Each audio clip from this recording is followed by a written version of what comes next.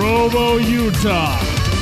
This is the ultimate Final Fantasy podcast with your hosts, Joseph DeGolier and Caleb Schweiss. This is Ultima Final Fantasy.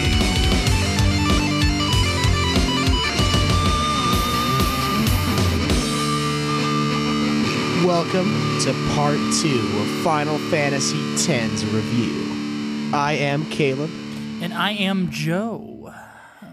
And this is kind of weird because we're doing it on the same day. So doing the transition is odd to you? Yeah, it's like we've done it like 5 times. We've introduced ourselves like so many times today. That's true. It's very true. All right, so just as a reminder, make sure you support us on Patreon, yada, yada, yada. You get the episodes a day or a week early on some of these reviews. Yeah, a week or so. I also got to remind you, since we are a week into Final Fantasy XI, please, if you can, or if you want to, yeah, please join us on our playthroughs. We will be there every single night, Monday, Wednesday, and Friday, playing Final Fantasy XI at 9 o'clock, and plus whenever else we decide to play it. Yeah, the other days are kind of up for grabs as far as when we'll get on, if we will. So, all right, Caleb. So we're gonna talk about gameplay. Let's do it. All right, give me 1 second to do the fade. I'm practicing this here.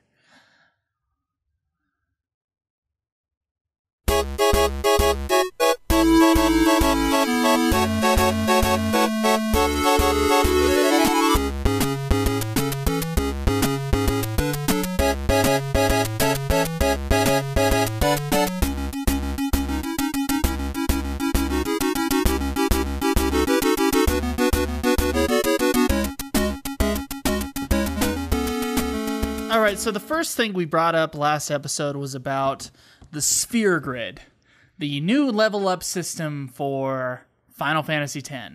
Right. The only other Final Fantasy game I feel that goes away from the regular level up system where, before 10, was probably Final Fantasy VIII. Yeah. All the others have been regular level up systems. I don't know, 8 had some semblance of a regular level up system, That's too. true, You did that's level true. up You're and right, gain you're right, stats, but the true way to level up was to cheat and get a ton of awesome stuff instead. That's right.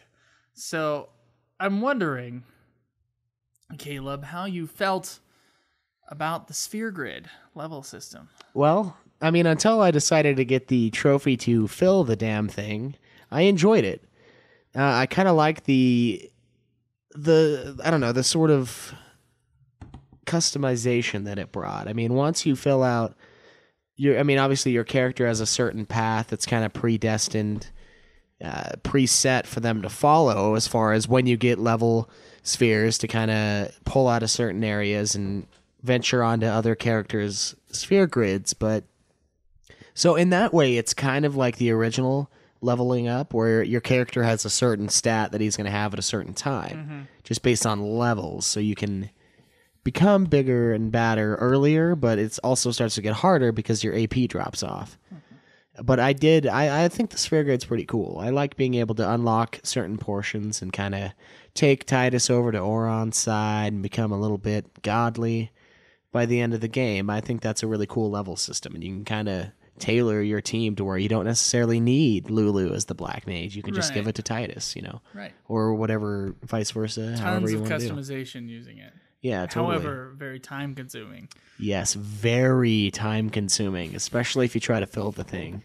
Yeah, not just time consuming there, but also it by itself is a time consuming process. Oh, very much so. I mean, there's so many nodes, and there's so many empty ones. I noticed when I had to run through to get the primers for that trophy. There's so many empty spots in that thing, and I'm like, I just want more power. I want more HP, but I gotta level up even more to get past these empties. All right, so we got a question here from Gammon Stark. One of the questions, which I did find in a lonely thread, says Gammon, was where did you each take your characters first when you broke out of the Sphere Grid? Did you suffer? And then he has a second question, which we'll get to a little later. Where did you take him first? I took Tidus to Auron's side. Mm-hmm. And then I think I took, Oron to Titus's, but then I kind of broke off and hit Waka's side up too, so I can get a speed. Mm-hmm. And basically, I was able to hit flying creatures with Oron, so it was awesome. Yeah. That's exactly what I did with those 3 characters, and those were basically my main party. Yeah. Was just take Titus and Waka down to Oron's side, Oron's to Titus's side, and then eventually to Waka's side. Yeah, you're unstoppable. I mean, you've got such brute force that nothing stands in your way. Nothing, man. And they get a lot of good like armor breaking abilities and all that other stuff. I will say I did this this playthrough. I kind of camped out Riku kind of near Yuna's side. There was like a level 3 that I needed, and Ultima was like right on the other side of it.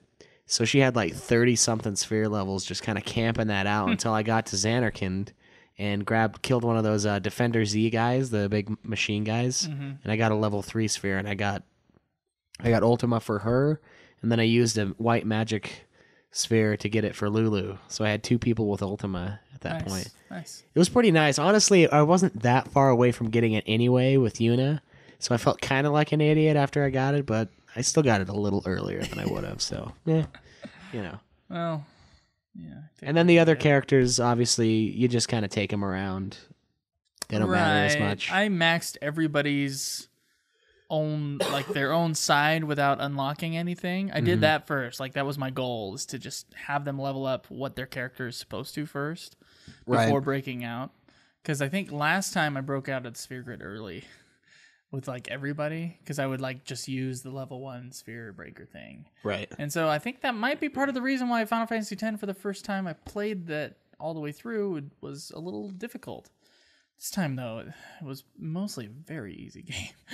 Yeah, there were some boss fights that were like, holy crap. A couple. But we'll definitely get to them. It was pretty easy, yeah. We got a second question from Gammon, a little off topic. Did you suffer bad breath, total party kill at any time during the game? So from the Marlboro... How much time did you lose if it did happen? I did when that I was... That was a problem during the one of the side quests. Yeah. When I was leveling up in one of the last areas, the Omega Ruins, I did run into one that did take away about...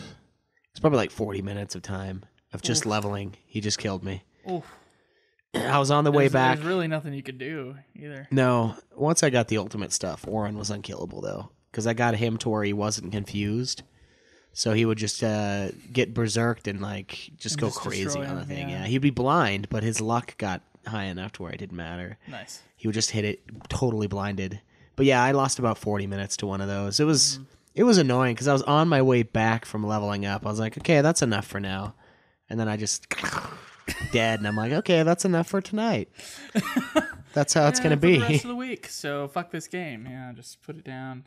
What about you? Did you get any really brutal bad breaths? You saw sometimes when I got bad breathed. When they're confused and they're hitting themselves and they hit that for a lot of damage, that seemed to be the thing that would kill me during those parts. But near the end of the game, they were strong enough that it didn't really matter so much.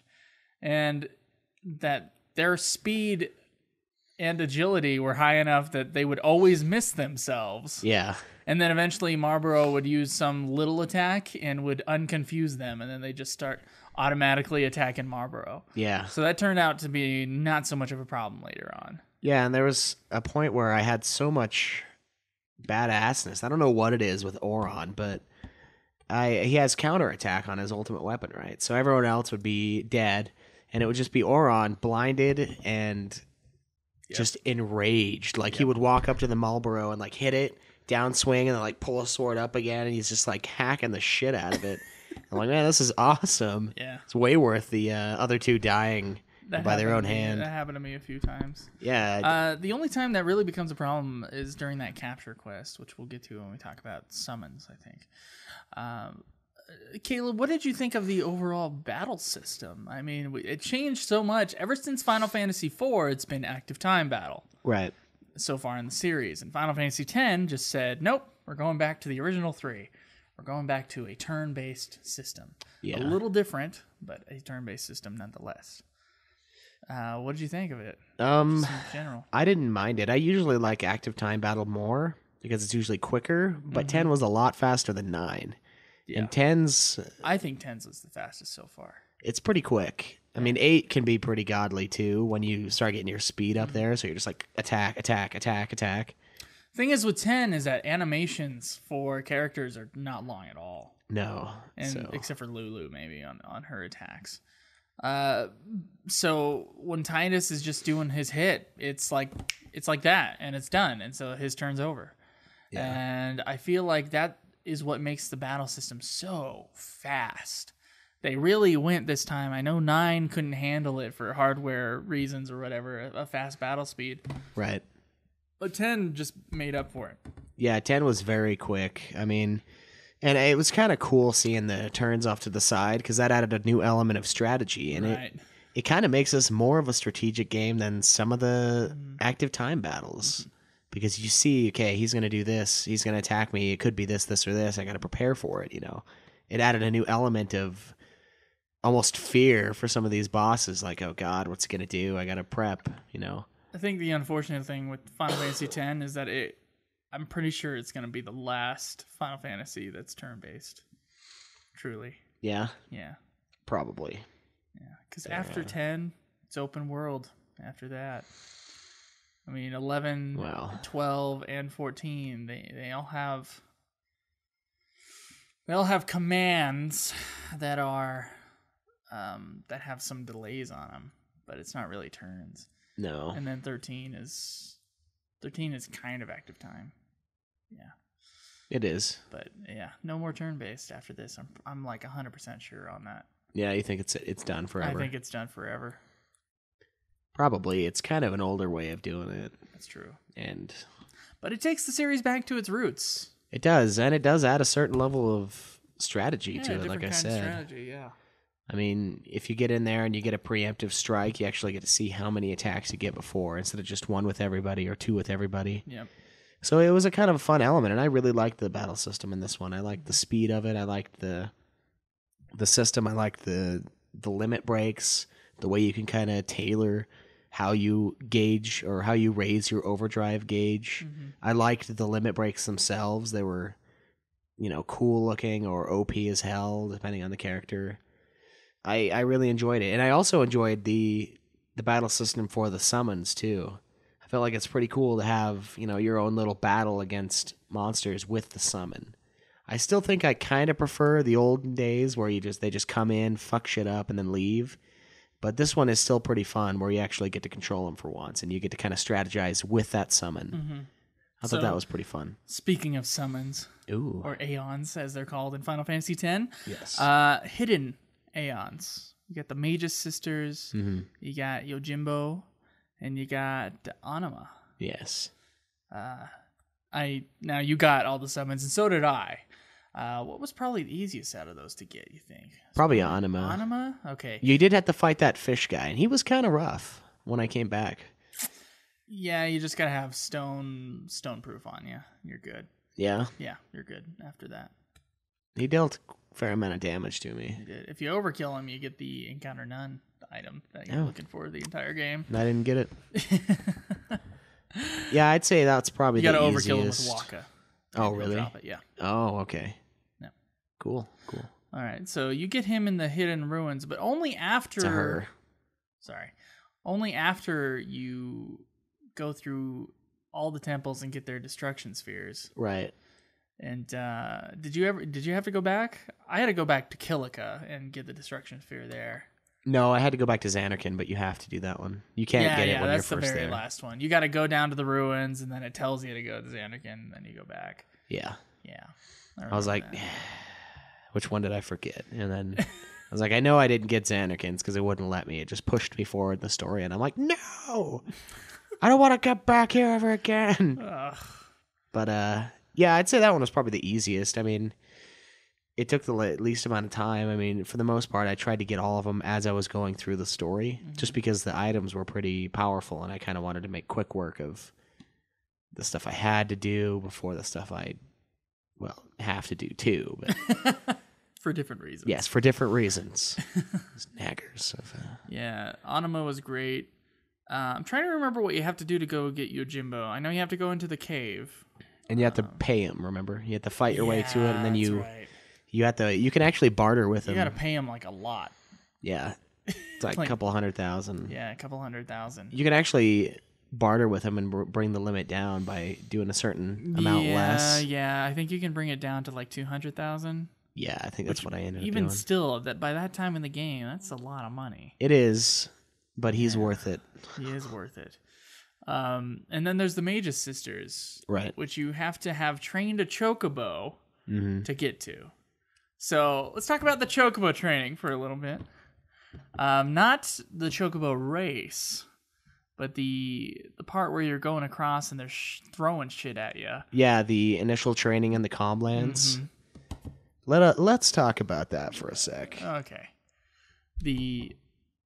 I remember the first one is the one where you just go out with the chocobo, right? Yeah, and it's like retarded, and it just runs to the left and right. Yeah, 'cause left to the it's right, and you're just trying to get it out of the way. Yeah, yeah. And then I believe they add blitz balls to the equation. Yeah, they're where flying at you. They just fly at you at the right. Mm-hmm. And then there's one where it's like blitz balls and exploding blitz balls and birds. And birds, yeah. And Yeah. that one's really ridiculous. That one is the rough one. well, Definitely. Well, of those, yes. of those, yes. And that's the ones that you need to do in order to get the chocobo so that you can ride one across the calm lands. Right? I don't even know if you need to do it necessarily to ride a chocobo. Really? You need to do it to get the trophy, but I think you need to do it to ride the chocobo. you think so? Yeah, I think so. Maybe. I don't know. I just did it because I knew I had to. Yeah. Okay. Anyway, you get the chocobo, and you go to a certain part of the calm lands where you can jump over it, and then there's a hidden temple. Yeah, it's the Remium Temple. The Remium Temple, the Rimjobium Temple. Yeah. Uh, Sick. and then you have to fight all of the summons of the summoner that's in that temple. Right, and you get some pretty sweet items from it. It's the lady who you've been fighting throughout the game. I mean, it's an optional fight, obviously, because I skipped it the second time. What's her name with no pants? Yeah. Yeah, I and can't remember her name. I don't know, you fight her, you send her afterwards. She like says your training is complete, you're a god now. And I mean, you go into that temple and that's the faith, is the Mage's Sisters. And of course, that's a nice callback to 4. Yeah, with the Mage's Sisters from 4. Yeah, That's right. where you fought them, except for their weird bugs now, but you know, other than that, it's pretty much the same. It's kind of strange, isn't it? Yeah. Like, why are they bugs? I don't get it. Anyway, that's how you. Those are the only optional aeons, right? Those 3. I believe so. Yeah, Yeah. that should be it. So we got all the summons. I mean, how did you feel about the summons? I know we're gonna have a question about that at some point if we don't talk about it. Do you like the summons from Final Fantasy X or? I do. I mean, they did fall off eventually, but the cool thing about them is you can actually, As far as their power. yeah, you can actually power them up to where they do max damage with their hits. Nice. It takes a ton of spheres, but you can do it. And I kind of liked the interactive battle style with them. I liked being able to control them. I liked being able to take the regular battle system into those summons. And Up until Final Fantasy X, I believe they just came out, did damage, and went away. Right? yeah, Yeah. that was the only. It's the only function they had. Yeah, and I kind of like that more. But 10 was kind of a nice mix up where we got a little. I did something too. more 12 with them. takes it to another spot where they're out fighting and you're still fighting. Yeah, Yeah. I didn't like that one as much. You almost use the summons later in the game to just strategize someone else's overdrive going up, and you're like, well, I gotta have a meat shield. Yep. Come on out, Shiva. You ready to die? Valafor goes first. Yeah. Even though his flying ability, there's some bosses that can't hit him. Yeah, that's true. Yeah. They just can't attack at all. Yep. It's beautiful. Yeah, it is beautiful. So besides that chocobo training, there's another chocobo training. Yes, there is. In order to get a piece of Titus's celestial weapon, or an upgrade for it, right? And we'll talk about celestial weapons in a second. You got to get 0, 0, 0, and Schweiss, out of me and you, Schweiss, you're the only one who was able to do it. Yeah. How did you do it? I don't know. I just did it. I like For just those at home who don't know what this race is, it's hell. it's hell. The chocobo jerks from side to side. You're trying to beat this other player on a chocobo through this fixed camera area of the Calmlands. That it just decides that there's a fixed camera there, and the chocobo kind of turns with you, but then jerks away. Yeah, like when the camera and the map, the area where you're racing in turns, the chocobo turns with it. And that's problematic because there's birds flying at you at Mach 1 speed, and they're just hammering into you, and the fucking camera moves your chocobo into the goddamn birds. There's like birds, but you're also trying to get balloons. Yeah, you're trying to get balloons to reduce your time, and a bird adds like 4 or 5 seconds because it takes 3 away from your final time, and then you gotta recoil from the son of a bitch. Back up, yeah. It's sick, okay? There's nothing fun about this minigame. There is not a damn thing fun about it. Right. There never is. There never will be. There never... none of it. It's shit. All right. I hate it, and I did it twice to help Joe out. Because without Titus's ultimate weapon, I mean, the main character needs to be doing max damage, or else it's going to be hard to be doing any other optional stuff. Right. Okay. So Shinru talking about mini games like that chocobo thing. It said, mentioned this in my review, which he has a review of FF10 on our forum. But do you think FF10 has the worst mini games out of all the main series FF games? I'd rather play any mini game from Final Fantasies 1 through 9 before playing the broken mess of FF10's mini games. Those Golden Saucer FF7 mini games seem so appealing after playing 10's mini games like lightning dodging and chocobo race. I don't think lightning dodging is necessarily a mini game, but more of a challenge to the player. But the chocobo race, I would say, is a mini game, and it can go fuck itself. Yeah, I don't know. The lightning one kind of is because of the chest with the rewards at the end. It kind of feels mini-gamey. I don't think it's much of a game. Because I feel like a mini game in my mind, if you're going to come up with like a dictionary definition of it, would be something, it's a game within a game. So it doesn't use the mechanics of the game that you're in. It uses a separate mechanic. So to me, the mini game would be like Triple Triad, or would be like the Chocobo Race. Something that is separate from the actual game that you're playing. The lightning dodge, you have to go through that field, and then there's optional, there's lightning that comes down, and you can dodge them, but I wouldn't call that necessarily a mini game. Right. I guess. I mean, I don't know. It doesn't really matter. Neither of them are good. So no, neither of them are good. And in order to get the 200 lightning dodges to get Lulu's Delio, her celestial weapon, crest, whichever it is. I think it's a sigil. In order to do that, you have to dodge 200 of them. And in order to do that, you can either be extremely good at the lightning dodging for a long time, or you can take 20 minutes and go to a spot with a little dot on the ground. We talked about this in a previous episode, and just run in a circle around it, and every time you hit like the dark spot on the ground, you press X. Yeah. But even then, you can still fuck up, which I did. Yeah. It's a difficult challenge. And then there's the, I know you didn't do this, but the butterfly catching. I tried the butterfly catching. I didn't. Although, under your definition of minigame, that wouldn't count either. Because it uses the mechanics of the game, the walking. No, because everything else in the game disappears, including random battles. Oh, that's true. I guess it does take away. It's like a separate thing. I had my no encounters on anyway, so I didn't even notice. Yeah. No one was. I mean, if you hit the wrong butterfly, you'll hit which is bull. A battle. And someone I was watching online trying to help me through the first part said that if you hit a random battle, you can't win it. That is a lie. You can still win easily if you hit a random battle.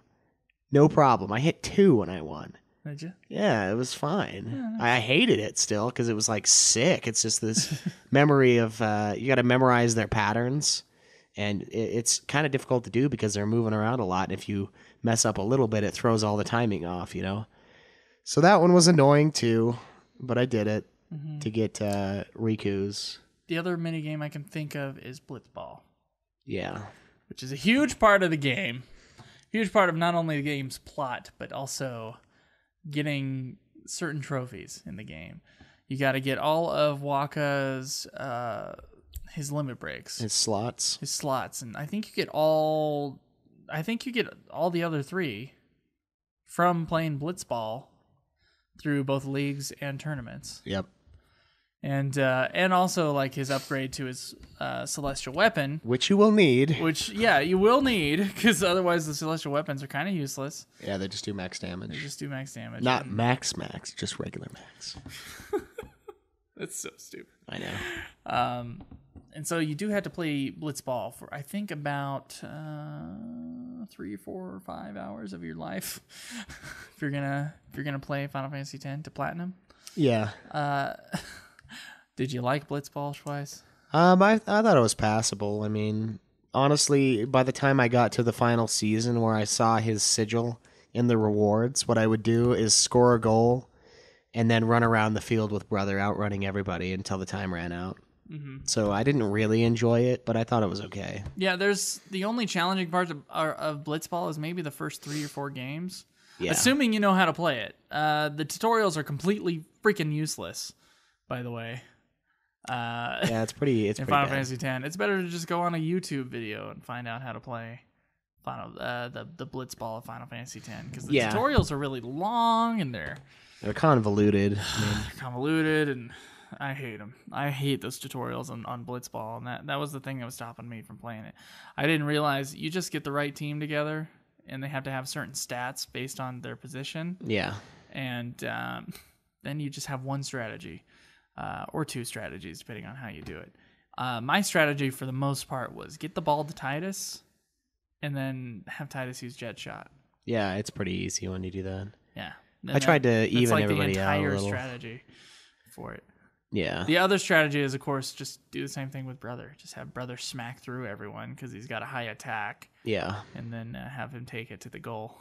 He's pretty fast, too. And then, he's fast. So that very last league, I just had Brother. I would give the ball to Brother, and then I'd have Brother swim in circles, and none of the other team members on the other team could catch him.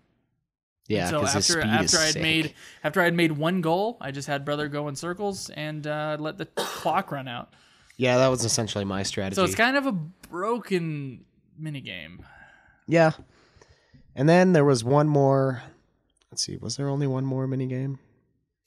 I think so. It was the Cactar minigame on Beacon Island. I never did that. You should tell me about it. So, I mean, basically, you get back, when you come back to Beacon Island, there's like a Cactar just chilling there, and you walk up to it, and it like gives you this like weird little bio for the Cactar. It's like kind of funny. They're like, doesn't play well with others, or likes to do this and this. And essentially, it's the sneaking part in Final Fantasy IX. Where you remember where your frog Sid and you're sneaking up on that beast to grab the key? Yeah. It's kind of like that, except for you're not doing the like sneaking motion. You're just running, and then you have to stop when the Cactar turns around. For me. Yeah, that was an awesome part of 9. There was some good comedy in that one. But it's essentially that. You have to do that like 10 times, and each Cactar has like a different personality. So like the last one was freaking out. He was like spinning around a lot. So I'd like only get a little bit of time to move forward. Mm-hmm. And I'd get 3 chances. And then when I ran up to him, it was like, it made this little diddly noise. And then you battle him, so I just slaughtered him. Nice. And then you get these spheres. You stick it into the Cactar symbol that you found off to the side, and it opens up that sandy area. The sandstorm goes away, and then there's a few items down there. And it's kind of fun. I really like Cactars, obviously, for my, image on the forums as a Cactar, and it's just like the coolest thing ever, and it's pretty fun. Because they're over there doing their stupid little dance thing, and then like they just flip around. And so that one, I enjoyed that one, but for the most part, I'm going to have to say the side quests, or not the side quests, the mini games, not that great in this one. No, they're lacking. And honestly, we haven't had great mini games since 7, I don't think. You could love the card games in 8 and 9, but I don't. 9's was okay. I triple triad. It's like the rules change. It's sick, Yeah. So I don't really. Unforgiving. Yeah, I don't really. There's not really any other mini games to put it up against. 6 didn't have anything. 6 had the arena, but you couldn't actually control the character. They just fought. Yeah. That's like a cutscene. I mean, I don't know. 7's. Yeah, 10s are lacking, I feel. Yeah, compared to 7's, but I mean, like, I still like it more than the card game. It's at least variant, and the cactuar part was cool, so that puts it above. All right. So this is a question from Light Sage. We're going to move on to the legendary weapons, celestial weapons. Nice. She says, I'm assuming you are going to tackle a lot of the side quest stuff in FF10. Schweiss did everything, I believe. Yes. Okay. Everything in the game. Okay, I wasn't able to. I just gave up and beat the game at one point. I'm sick of filling out that sphere grid. It's sick. So you guys will be trying to obtain at least some of the characters' celestial weapons, the stand-in for ultimate weapons in the game. My question is, which weapon do you guys think is the easiest to obtain? And on the other side, which one is the hardest? This usually comes down to how simple the weapon itself is to obtain, as well as the second item needed to power it up, since the first item is simply found in chests. The easiest for me is a no-brainer. Riku's God Hand is very easy to find. Just type God Hand into the into the airship password screen, and you're there. And as for the sigil item, catch some cactuars in the desert. But here's what makes it so easy. You don't have to win the minigames against the cactuars. You can lose every single one and still get the sigil. Super easy. I didn't know that. Yeah, you don't have to win. I lost the first few. I was like, what the fuck is this? Like, the first one, it doesn't explain. Maybe it did explain, but I kind of skipped it. I was like, what the fuck is this thing? And the cactuar just, like, dominated me. And I'm like, what the hell? I get back here to capture some monsters, and I'm like, it's like, you lose. I'm like, what the fuck? Then I understood it. As for the hardest, I'd have to go with Titus's Khalidbolg. Is that how you say? How do you say his? I don't know. It's like Khalid. Titus's celestial weapon. First, to get the sword, you have to beat the infamous chocobo race in the Calmlands to get access to the sword. But then it gets worse, much worse. To get the sigil, you have to beat the same race again, except with a final time of less than 0. We talked about this. Rest in peace to the many controllers that have been thrown into walls trying to complete this maddening feat. Thoughts? I'm sorry. Thoughts on the celestial weapons. Oh, okay. All right, the easiest one for me to fully upgrade, and I think it was the same for you, was Aurons. Trying to remember how to upgrade it. How did we upgrade it? Remember you go to the Macalania Woods, and there's that weird, like, orb thing, and you bring the I remember items. that. Well, I don't remember getting the items to upgrade. Aurons, you found one in a chest. Okay. You found the sword on that road. Remember the rusty sword? Yeah. And then you got the other one from the monster catcher quest. You had to capture 30 things. I wouldn't necessarily call that easy, but only 30 things? It's like 3. Right. Yeah, it's not very much. It's not like the capture quest is really difficult. It's just time consuming. Yeah, so I think I'd agree with you on that. On the weapons that I did upgrade fully, which were just Wakkas and Aurons, and then Schweiss cheated for me and upgraded Titus's for me. Of those that I upgraded fully, that was probably the easiest. Yeah. I don't remember Wakkas being difficult. You just have to play a lot of Blitzball. Yeah. In order to get that final upgrade. Right, and then you get the weapon from just playing a few games from that bar, that diner that Kamari and his buddies fought in. Right. So I don't know. I agree though. Finding the weapons, none of them are hard, really. No, as far as God Hand, that's probably the easiest to find, just because you type it in, you go there, it's the only chest. I disagree. Praying at all the cactuar temples in the lightning area and getting Kimari's is not that hard. Is that Kimari's or is it Lu? It's Kamari's, his lance. Yeah.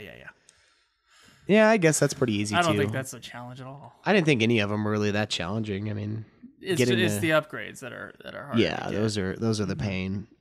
So you did you upgraded every single one, right? Just to shut people up about the side quests, right? Yeah, partly. And now I am completely done with 10. I don't have to ever touch it again. Never have to touch it again. You can just go into the theater place if you want to. Yeah, and just recap it. Just recap. So yeah, some of them were pretty cool. I mean, Aurons is awesome looking. Titus's is really cool looking. Wakka's is impossible to hold. Yeah, and all the spiked edges. Yeah, and Lulu's I thought was really cool. The little onion knight thing that like walks up to it and just stabs it with his little tiny little sword. That one was fun. Yeah, did you end up doing max damage? With it, yeah. That's got to be an incredible image. It is. This little dude just like 99,999. How do you feel about it breaking the damage limit in Final Fantasy X? I believe this is the first time they really break it. Yeah, it's the first time they show it. In FF3 it broke too, though. Okay. You could do more than 9999. It just wouldn't show it. Okay. It doesn't really matter. It's all arbitrary, really. I mean, it doesn't matter what max damage is. There's still a max. I think the problem is that they got that sphere grid, and they got spheres, so you can bring your strength up to max, and thus any weapon in your hand could do max damage. Oh, yeah. And so when you're going out and getting the celestial weapons, they have to make that a thing. They have to somehow make that worth it. Yeah, a reward. Break the max damage. I mean, you can... Weapons. I had other weapons that I found through the monster arena that gave me break damage. And I could customize the rest of it to whatever I wanted, which I was like, that's amazing. I could do whatever I want. I could just... oh, man. Counter, freaking first strike, all of that shit I could throw on one. I didn't because I'm like, okay, after I do this, I'm done. But you can. But yeah, I think that's the reason why they had you break the damage is because they realized the sphere grid's huge. If you fill it out like I did, you're going to have a ton of power, and it's all going to be wasted once you get past like maybe 100 or so. It's your max damage every time, no matter what. Yep. All you have to do is like, just in order to kill Jet at the end of the game, just hit him twice. Yeah. Like, really? That's it? I hit him once, man. I gave him... you hit him and then you hit him again. No, that's true. Well, I gave him some dignity. I did Blitz Ace to him. You know what I did? I felt like the first one I just gave him one hit and then he pulled the sword out. And then on the second one I was like, I'll do Titus's limit break because that'll make it seem epic.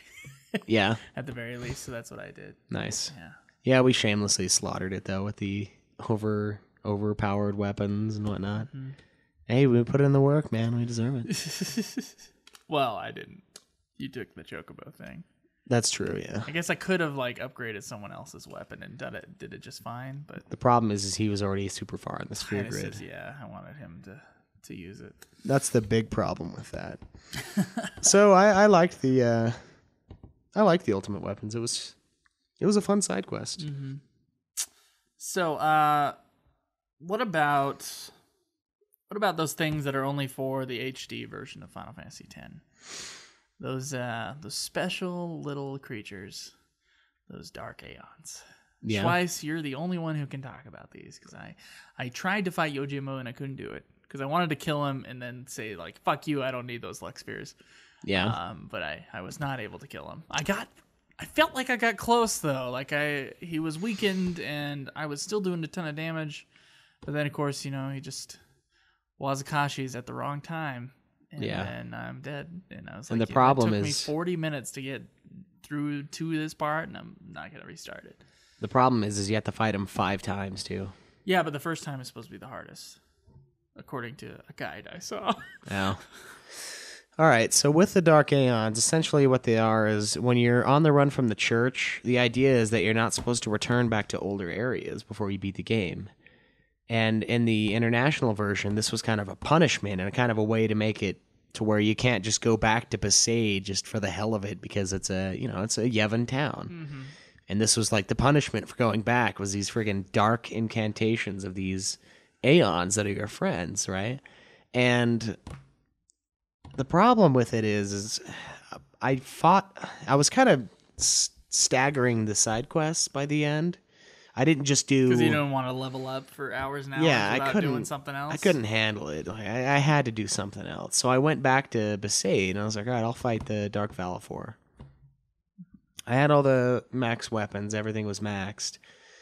The problem with that one is they kept doing the little limit break, the energy ray, as a standard attack. It wouldn't even be the overdrive. Mm-hmm. The overdrive would be that second overdrive that you can get from the dog and the person in Besaid that you didn't grab, but... Mm-hmm. You can get that as the second one.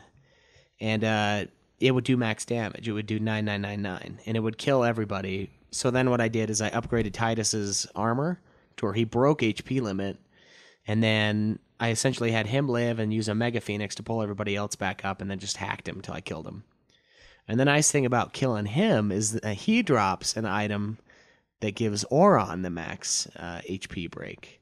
So then I had Titus and Auron breaking max HP without having to create the second weapon or the second item for Auron. And that made it easier. So I was able to fight Dark Valifor, Dark Ifrit, and Dark Ixion legitimately. Okay. And then Dark Shiva was wrong. She was sick as hell. I had such good stats. I was so powerful, but I didn't have max luck, and she would just dodge my attacks every time. I could not hit her. And the bitch would get like 500% of her friggin' overdrive. It'd be like, oh, I'm halfway because you missed. And then she would do her limit. And sometimes even when I had auto life on her, she would still just like kick me 3 times in a row after they get up and I'm dead. So I decided to go super cheap and level up Yojimbo and Zanmato for the win, I say. Nice.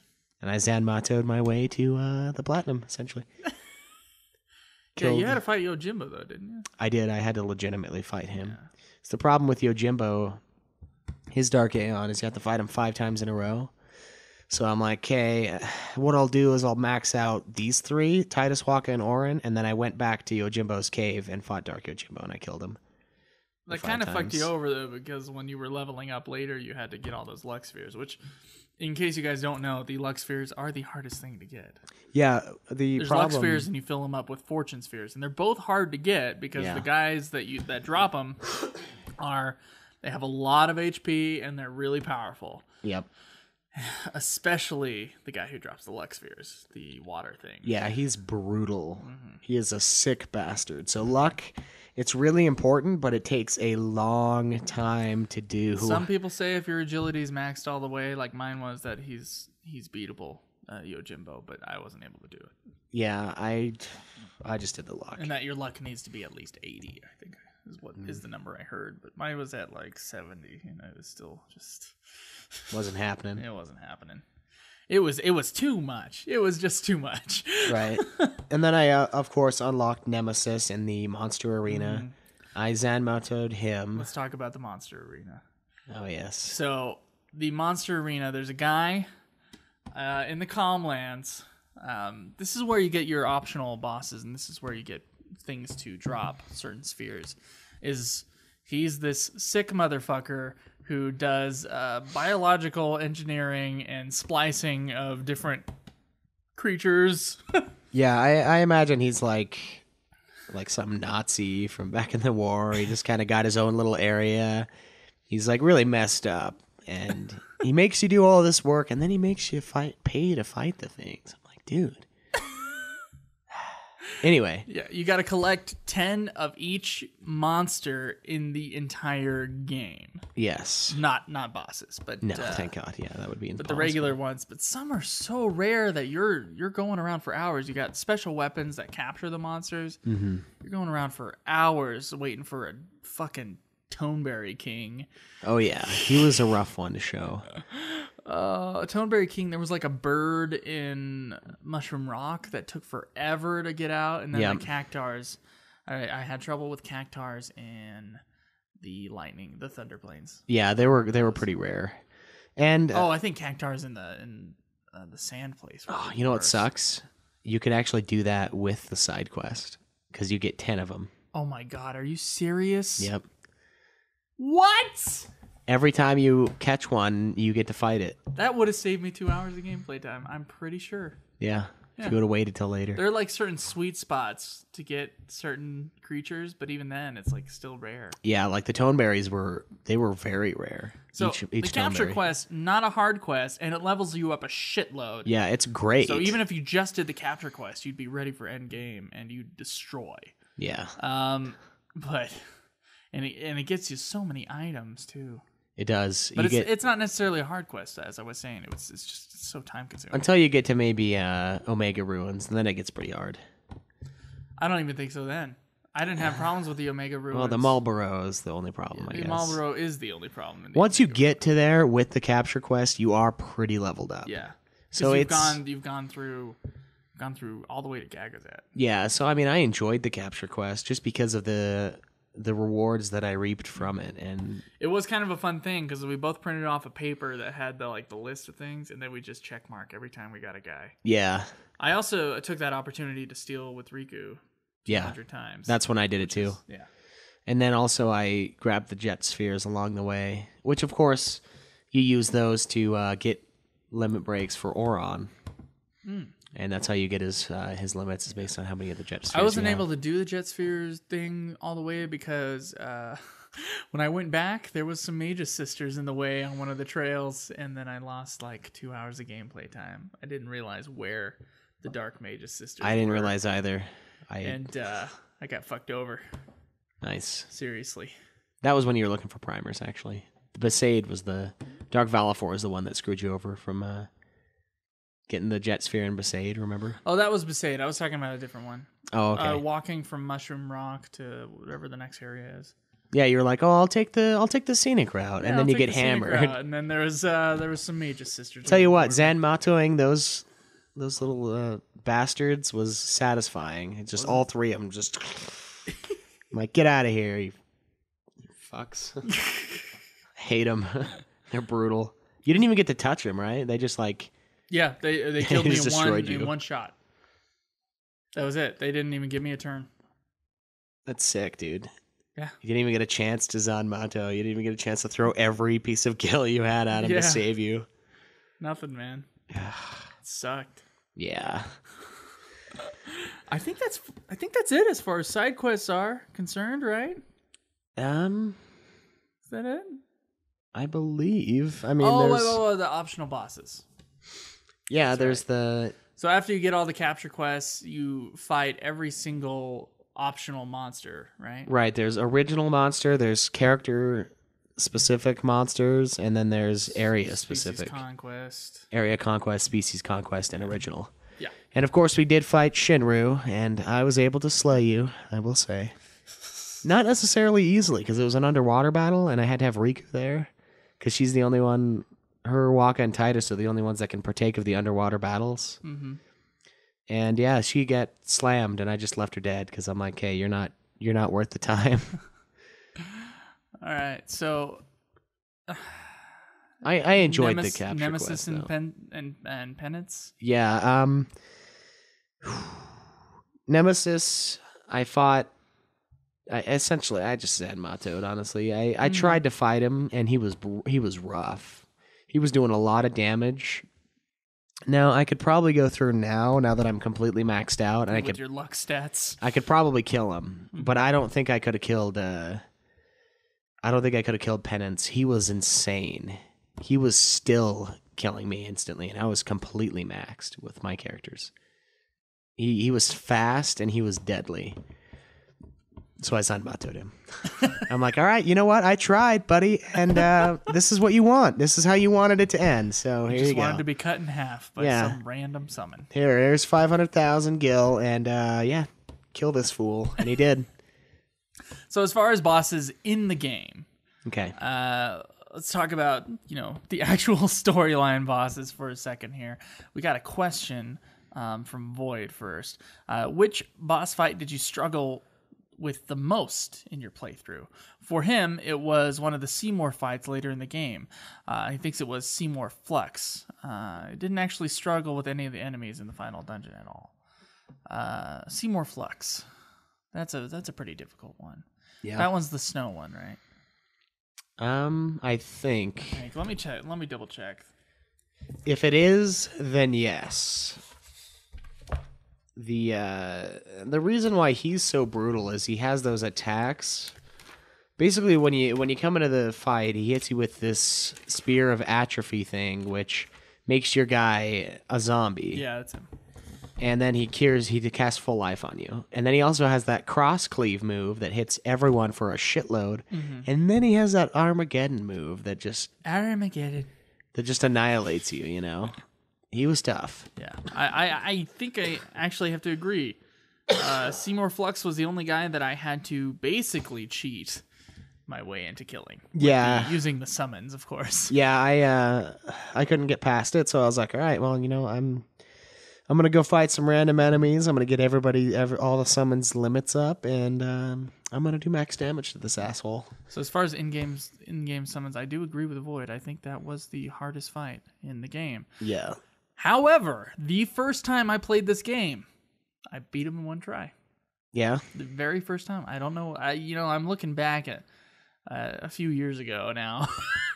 As far as the first time I played this game, I do remember going, "Oh no, another Seymour fight," and then just killing him one try. Really? Like, oh yeah, that wasn't too he's bad. tough. But this time around, he was a pain in the ass. Yeah, and It's then like, what did I do last time to make him so easy? and what I will say is the very first Seymour fight is also brutal because when I was going through to grab those primers in home to get the platinum, he was insane. Like he was destroying me. I would get You were past under him. leveled though. I would get past You were Anima. trying to speed through. Yeah, I was. And then he would do that double cast thing, and he would just insta kill. So what I ended up doing was doing all the nulls on everybody, so that when I got to that part of the fight, I could not take damage. You did like 3 turns without having to take damage. Yeah. Yeah. And so what I did is I cast nulls, and then I took them out of the game until the very end, and then the nulls were still on. Nice. Yeah, so it was tough even then though. Like there was one part where it was just Riku and she had her overdrive and I'm like he had like 900 life. And I'm like, fuck. And I'm like looking through the things. I'm like, okay, what can I use to kill this guy? And I throw 2 power spheres together and I do this explosive attack, 780 damage. And then he kills her. I'm like, fuck. Oh, you were so close. I know. I like 150 slammed. away. That's nothing. Slammed my controller into the couch. Of course, did nothing because it's cushiony, but All right. he was brutal too. So, Shinru has some other questions about certain bosses. right. Do He you asks- think the Seymour fights and the Unaleska fight were the best ones in the game? I assume that means he thinks they're the best ones in the game, but what do we think about those fights? Which boss was your favorite, and what was your favorite dungeon? So yeah. Favorite Schwartz, boss? What was your favorite boss? I'd probably have to say The one that I killed in one hit. No. That's my favorite boss. yeah, Sin, baby. Unaleska is a pretty sweet boss. Yeah, Yeah. she's a fun one, but I really liked Omega.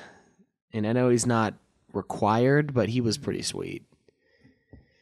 I rocked him though. I destroyed him. But as far as the required bosses, I'd probably have to say the jet fight is my favorite because of how epic it is, and then when he pulls the sword out of his chest, it's like it's fucking It's awesome. cool. Yeah. Him and then probably Unaleska is my top 2 fights for this Unaleska game. has a move called Mega Death. Yeah. Megadeth and Final Fantasy, they go hand in hand. They do. Especially in that fight. I thought Unaleska, as far as the design with the coils and then the freaky zombie sort of feel to the whole fight, Yeah. I'd say, yeah, probably one of the coolest fights. It was a good one. And I do like going into Sin for the first time. And then Yevon, the fight itself is really cool, I think. But I know it's not really a boss because, you can't lose. Yeah. But I thought that part was cool. And I agree with you. Jet, sweet. The sword coming out of the chest. It's just awesome. All right, he has a second part to this. He asks, what was your favorite dungeon? He really likes the Omega Ruins, and so do I. It's a cool area. Omega Ruins is your favorite dungeon? Yeah. Yeah, I remember you playing that because I didn't even touch the Omega Ruins the first time I played this game. And when I saw you going into that area, I was like, that place is awesome looking. Yeah, it's really cool. And then Omega at the back of it's sweet. I do like the cave, the sunken cave. Yeah. I think, it's really cool and atmospheric. Yeah, What about the Cave of the Stolen Faith?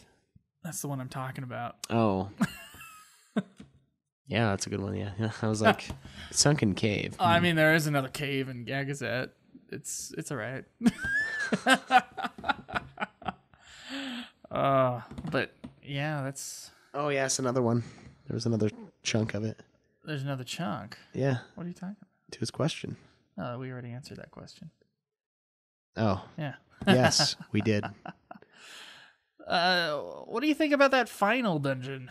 I think Shinru has a question here about the final dungeon, so let's ask that. This is a little long, but I'll get to it. All right. I love FF10, said Shinru, but I do acknowledge some of the problems the game has. I think out of all the FF games, FF10 has the worst final dungeon. Shinru's all about final dungeons. I feel like he has a question about the final dungeon every time. and final boss in the series. I remember the first time playing and getting to the final dungeon area, I was very disappointed. Then the final boss was disappointing as well. Hear me out. FF 1 through 9 had a fairly long final dungeon, and they were usually the best dungeons in the entire game, like Ultimacia Castle in Final Fantasy VIII. Okay. That is a very cool dungeon. The final dungeons were always about testing you and giving you a large area to explore with many winding paths, secret areas, and boss fights and treasure chests to open. Not only that, but the final dungeons also had really cool, unique designs. Even FF13 has a good final dungeon. FF13 has a final hallway. Yeah. It's like a big white hallway. It's cool looking. I guess maybe he counts the area before that, but... now look at FF10's final dungeon. You arrive inside Sin, and the first part of the dungeon is just a branch of fog and mist covering the area. And then there's just Yevon symbols glowing on the floor. And there's just one main path to reach the end of the area. There are some tiny chests on tiny branching paths, but you can literally walk through it all in like 1 minute. Not if you don't have the random encounters off. But of course I did later on. But you had to do the capture quest there, so not 1 minute, but yeah, it's pretty short. Then you get to the final Seymour fight, which is, in my opinion, better than the final boss fight. More on that later. So you finish the first area of the dungeon and arrive at the second area. I first thought that this was the real final dungeon area and expected it to get good like the other FF dungeons.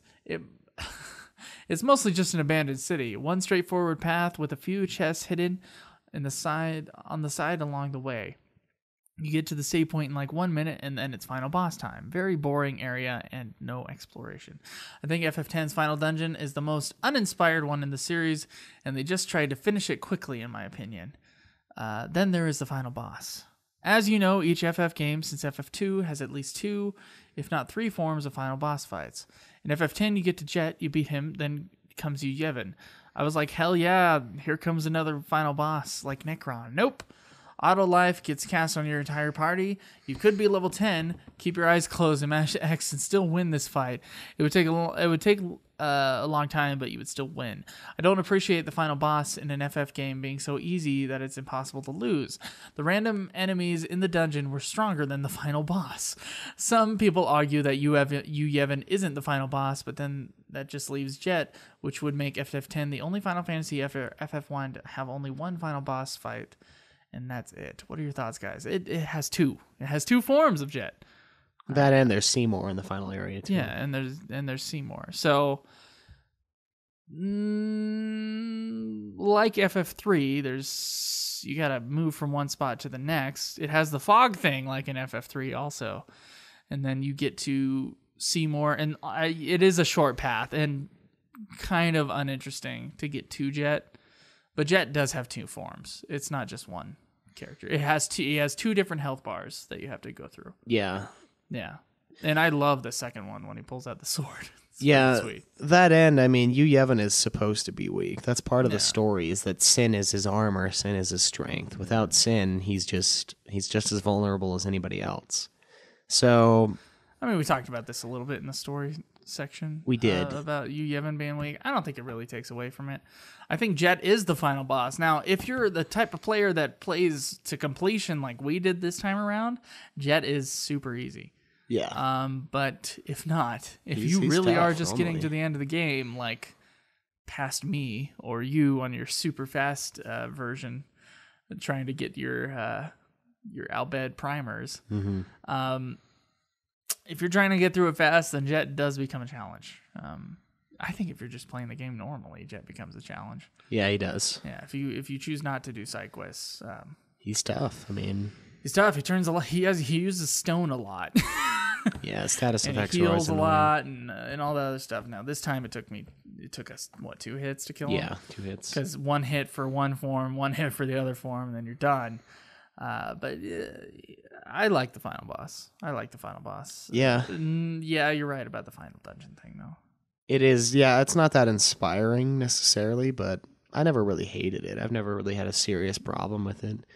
And the city on top of Sin thing is, it's kind of weird, but that's the... I like the design of it, but Yeah. it is a little small. It is oddly small. for I a would say final, so, for a yeah. final area. But I think Yevon being the way he was is fine. Because you had to fight the summons before that, too. I mean, It's no different than fighting Sephiroth right at the very end. yeah, he's easy. Final Fantasy VII. And so was Kefka. It's like you kill, the boss version of Sephiroth, and then there's the story part where it's like, okay, finish him off. That's exactly what this is. Apparently, you can lose at that part if you wait. I think someone on the forum posted that. Yeah. I was like, what? I would never wait. I was always like, oh my God, I got to kill this thing. All right, so Schweiss, gameplay-wise, how do you feel? I feel like the gameplay was pretty good. I mean, the side quests, I found the side quests fun, but I found the minigames mostly uninspiring and atrocious. But overall, I'd say the gameplay would be fairly solid. Probably give it like a 7 out of 10 for overall like side quests and stuff like that. What about you? Final thoughts? If you include side quests, then yeah. 10's lacking in that department. It's lacking in the department of making those things fun. I mean, besides the capture quest, which in a way was fun, Yeah. it's still super frustrating. But other mini games blew ass. Blitzball got boring real quick. The game just wants to fuck you over as much as it can. And in some of those other mini games, it's sadistic. It really is. There's nothing enjoyable about it. There's no skill involved. It's random. It's sick. The camera angles are god awful, and the controls are far more atrocious than anything should ever be for that fucking chocobo race. I hate it. I can do it, but I hate it. I agree. However, I do believe that the battle system is probably one of the best in the series, in my opinion. Yeah, I would say so too. It's great.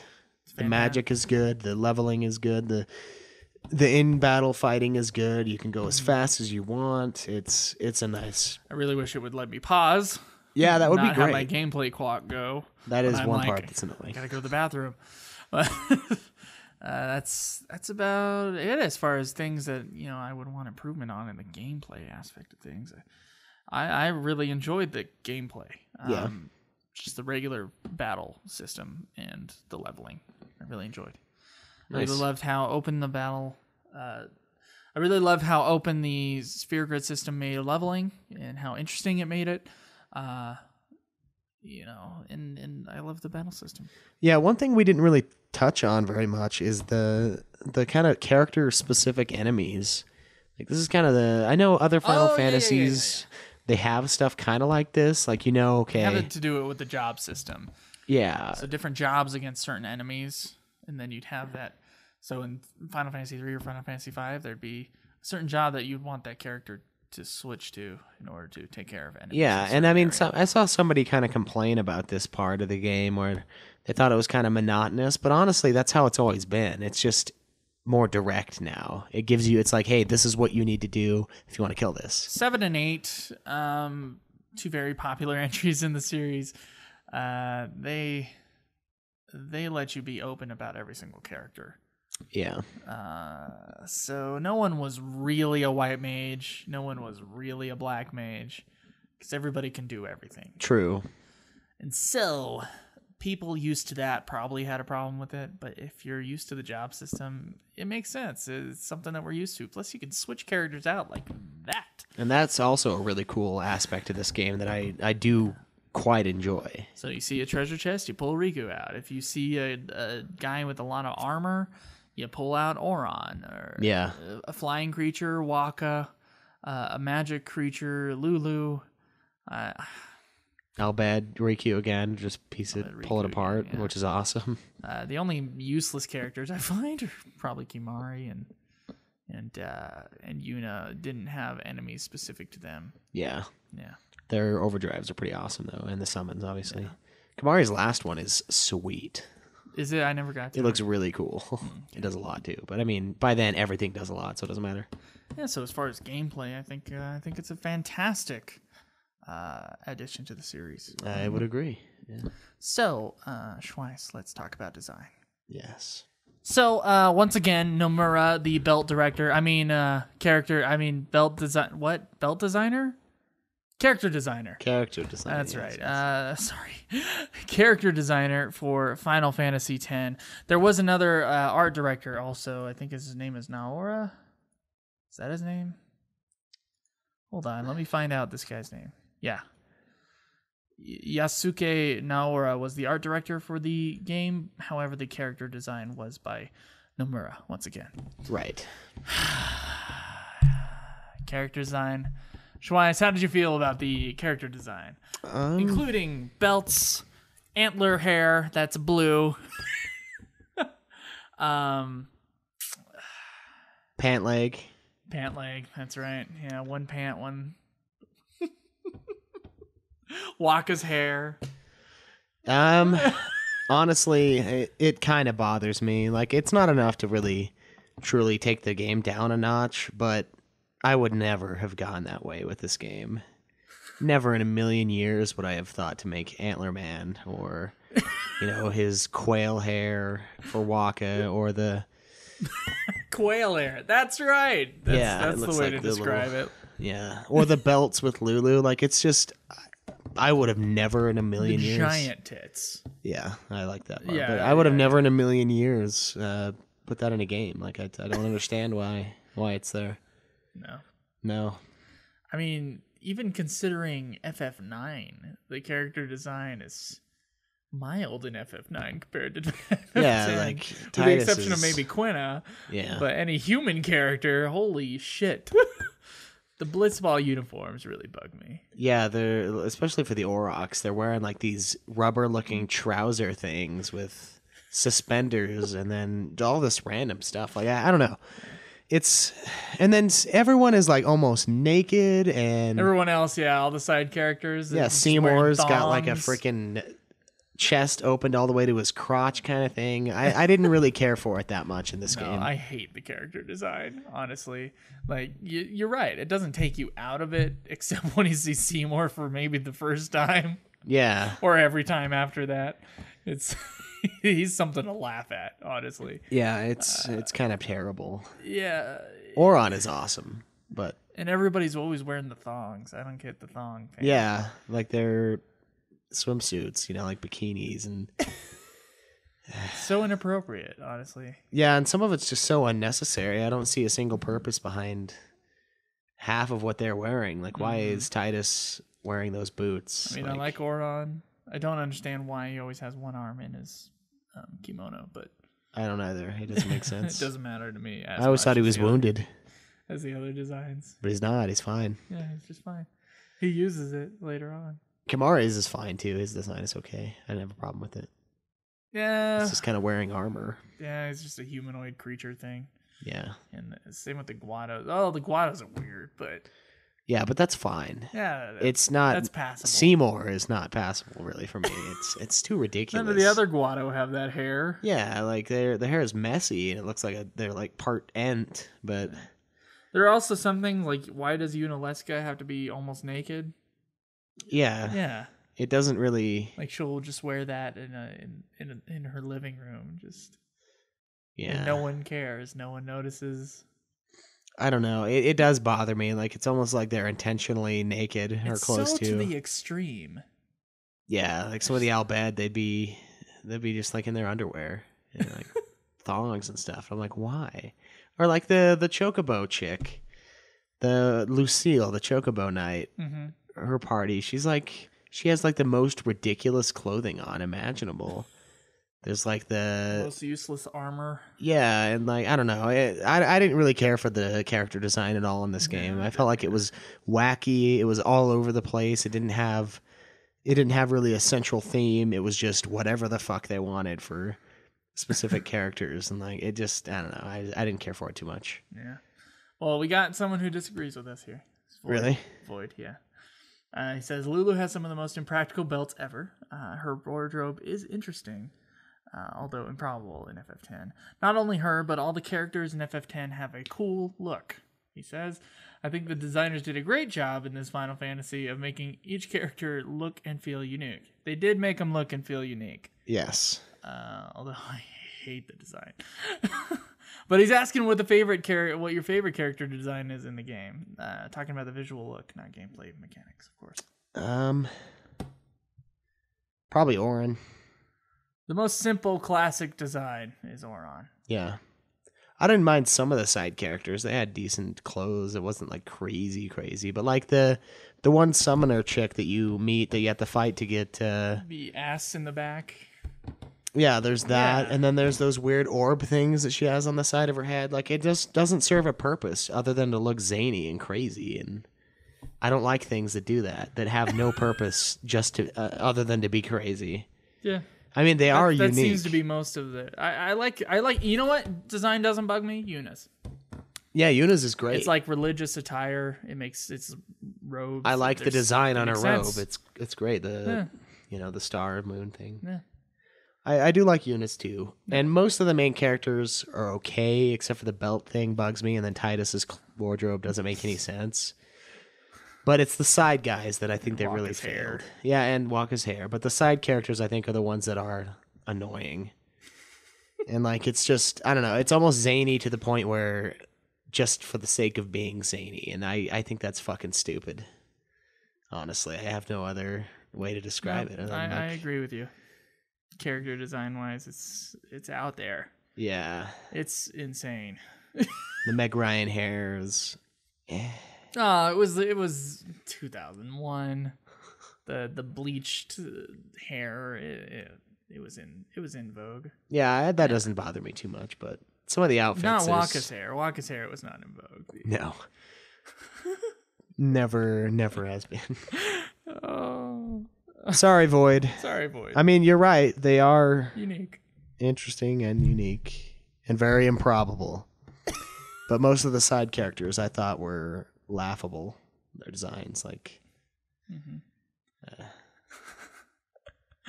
All right. So, besides the character design, there are other aspects of design. Of course, yeah.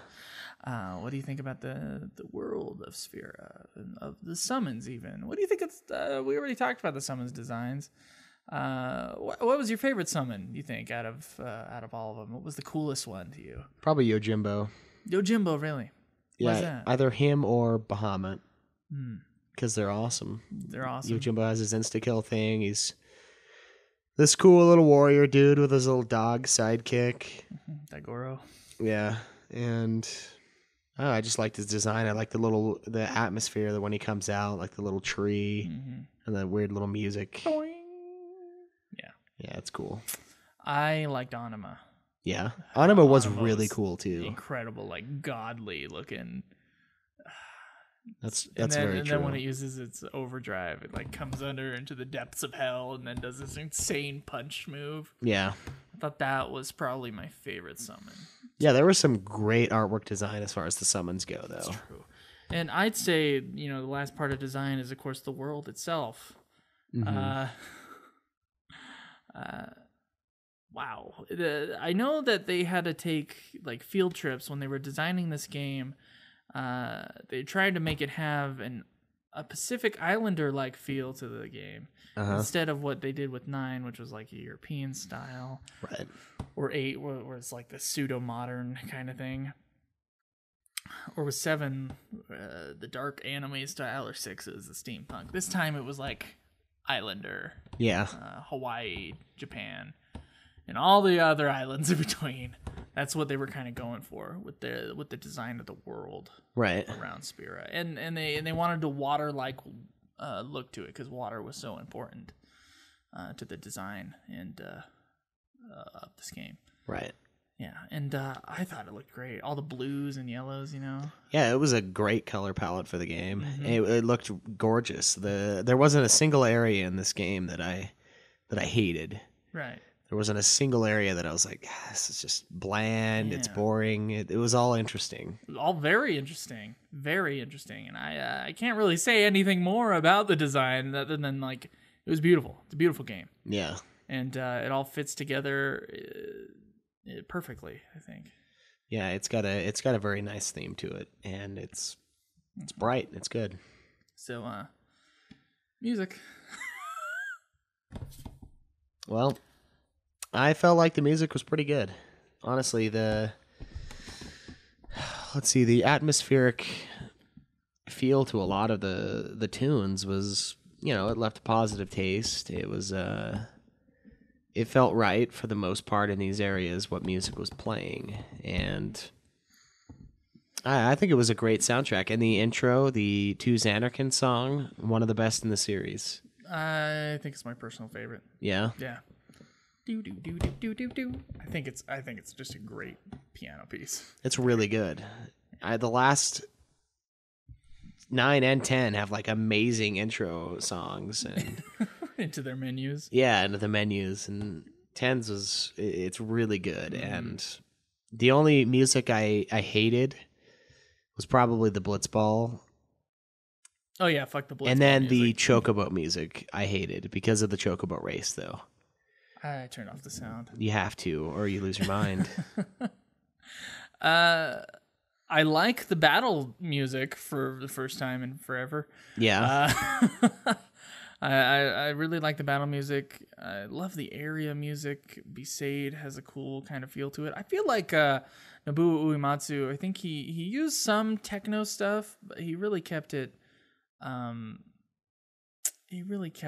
of mild as far as that was. Yeah, it wasn't like these big booming sounds like in 7 with the, like the Cosmo Canyon theme, or there's numerous ones in there where it's like huge pieces, but this one it's more like how 12 feels. Like it's just an atmospheric melody. I disagree with I think the soundtrack is turned down where it's not really gonna be as in your face. However, I think each piece is pretty melodic. Yeah. Yeah. I don't agree with you. I don't think it is like 12's atmospheric feel. Oh, it's better, but yeah, I think it is better. But gosh, there's some gorgeous pieces in this game. I really love every time you're about to go into a Seymour fight, whatever tune plays there, it's fantastic. Yeah. Already mentioned To Xanarkin. The Besaid area theme is gorgeous, and I don't know, I just loved it all. I think he used a lot of like woodwind instruments, I would say, or like flutes and shit like that. Yeah. To kind of enhance the Islander score to it, because like flutes somehow make you think Islander. I wonder why. Yeah, I don't know. But yeah, I loved it. I thought it was fantastic. Seymour, the final Seymour fight music I thought was cool. The heavy metal used is appreciated. Yeah. For Jet's fight, and also was used in the beginning too. Yeah, I thought that was pretty sweet. That made his fight really awesome. Mm-hmm. And the battle music I thought was really good too, but it did get old after. Well, it's only after you've played it for so long. Yeah. Like me and you did. Yeah, especially you. That's when it gets old, but I do think the soundtrack was pretty solid. Yeah, soundtrack is great. Of course, composed by Nobou Uematsu. His second to last Final Fantasy. Yes. We're about to get to Final Fantasy 11, which is going to be his last one that he scored. And he only scored the areas that are like the main parts of 11. He didn't score he didn't score the expansions. Things that are only for the expansions. Oh, interesting. Yeah, so he was already gone by then, huh? Yep. So, yeah, it's going to be a sad day. It's true. The music, it really isn't as good after. No. After 15's is amazing right now. Yeah, so far, yeah. It's been pretty good, but I don't know. 12, 13. 13's, yeah. They're kind of... I don't remember. 14's is unmemorable as of right now. Yeah. Yeah. Even though that composer guy, I do like some of his stuff that he showed us. Yeah. We just have to play more of it. But yeah, we'll have to play more at 14. But yeah. Yeah, this game has some really good pieces, and I'd say it's definitely up there with the best soundtracks of Final Fantasy main series games. I would agree with that. Very solid. All right, so we got one more question here about the legacy of this game, which we'll get to, and then our final ranking. After 2 months of playing Final Fantasy X, it all comes down to this. Yeah. This question is from Baindrum. Although I am not new to the genre, I thought this would be a relevant question. What advice would you give someone who was a budding gamer who just randomly bought this game, Final Fantasy X, when it comes out for the PS4. Maybe they know that it's the 10th entry in an epic series. Maybe they think it's called Final Fantasy X and have no idea what Roman numerals are. Either way, what would you tell someone who is picking up this game and has never played it or another Final Fantasy? Advice? Warnings? Advice? Know that it's a PS2 game. Yeah, don't think it's a PS4 game. Right. And you're going to have to get past a few things, especially the first time you play it, when it comes to Titus and his annoying voice and just the weirdness of it. But I don't know. I think even as a normal gamer, you can come to appreciate the story and you can come to appreciate the gameplay and music. So I think if you've never played a turn-based RPG, I mean, this is going to be an interesting go-around for you. But I think most people like this game when they're done with it, so I'm sure they'll be fine with it. They just got to stick to it, stick with the story. And that would be the warning: is if you get stuck, just grind. Just grind until you understand it better. I guess. Think it's a great game for anyone who hasn't played Final Fantasy to start on. I really do.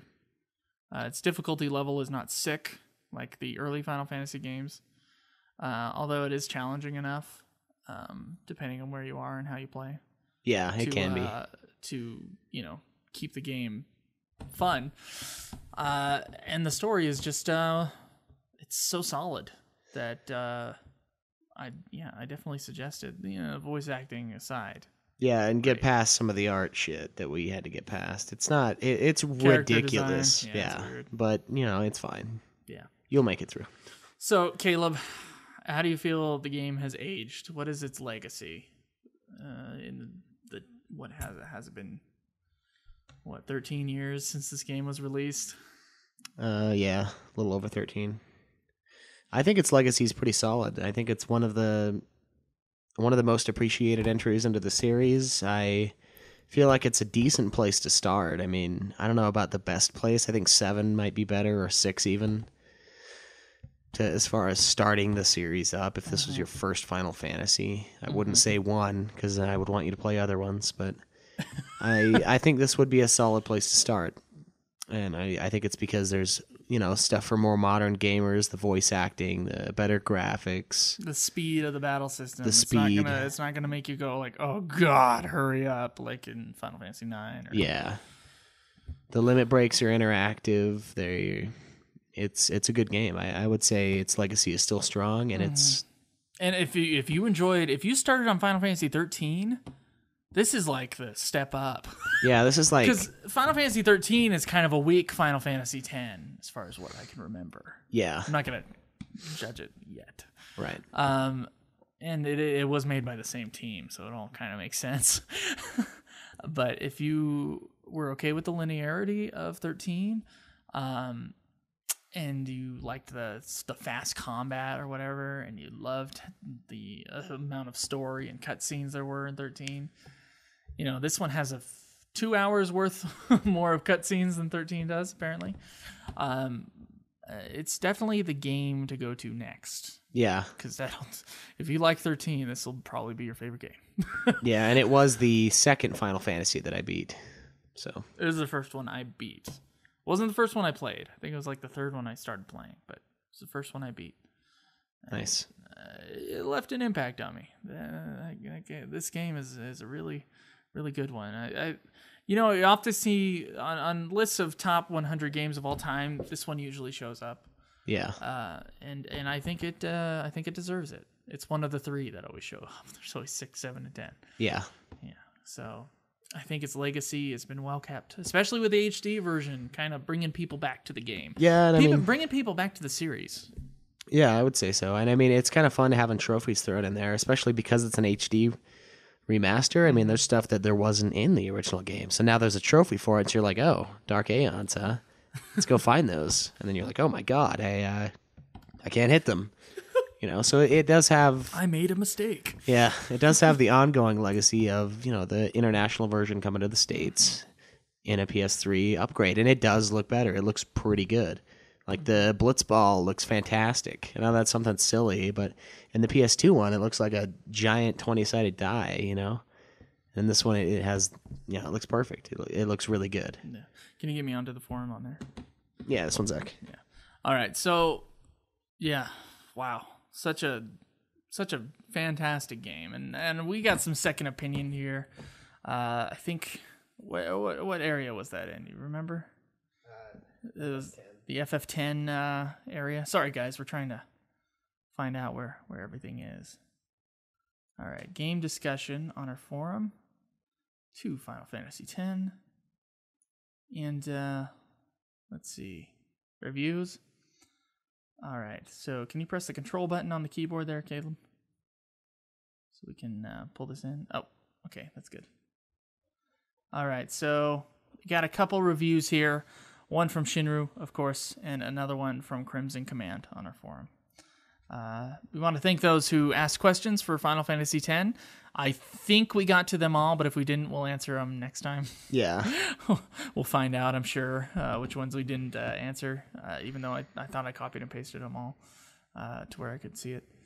Okay, so Shinru says, I like FF10, and I'm glad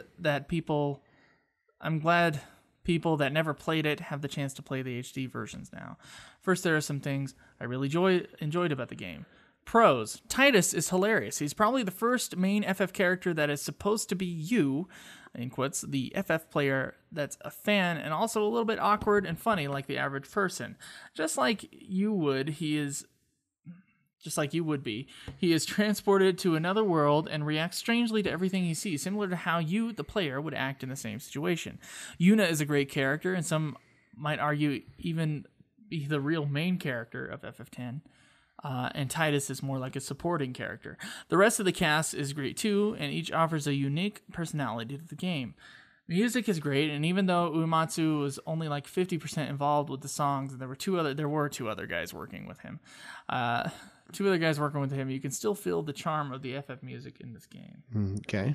Yeah. So special thanks to those two other guys that we didn't talk about at all. I like the unique locations you visit, and it adds a nice pilgrimage feel to the game as you keep on traveling through areas to new locations. I like how the game balances hilarious, goofy moments with serious and emotional moments. I think they did a good job. Summons are cool, and Anima is awesome, as well as Yojimbo. The various Seymour fights and Unalesca fights were the best ones in the game. The romance between Titus and Yuna was great. I agree. Yes. The ending to FF10 is up there with the other great ones in the series. The story was really good. Nice amount of bonus content and optional stuff. All right. So he does have a cons section here as well. He says FF10, in his opinion, started the really linear path FF trend. You can clearly tell that FF13 is basically FF10 2.0. Yep. And that it improved upon the linear elements that FF10 introduced. I'm fine with some FF games trying something new and being linear, so I'm not one of those haters, but I do agree that both share many similarities, and that they both have a set linear path all the way to basically the end of the game, where it opens up and you can finally explore and backtrack. Most areas are still very linear, though with just a straightforward point A to B setup. That's true. They didn't try to mask it like older FFs, like they did in 7 with Midgar, and FF9, where you had a linear path, but an impression that you had a huge area to explore. That is true. 9 did do a good job of that. Still very linear, though, if you're looking for it. I don't think it's much of a trend, though. Not really. I think, 9 is super linear. But 11 and 12 are in between 10 and 13. It's not like 10 on is all 12 linear. is not linear. It's just 10 and 13 that are super linear. Yeah, and it's the same team. We just talked about that. Yeah. So that's how they know how to tell a story, so that's what they did when they came to 13. Yeah, they forced you to do the story. I never got over that we couldn't fly the airship around the world. I agree, it sucks. Now that is a trend. Yes. That one they kept. Yeah, they did.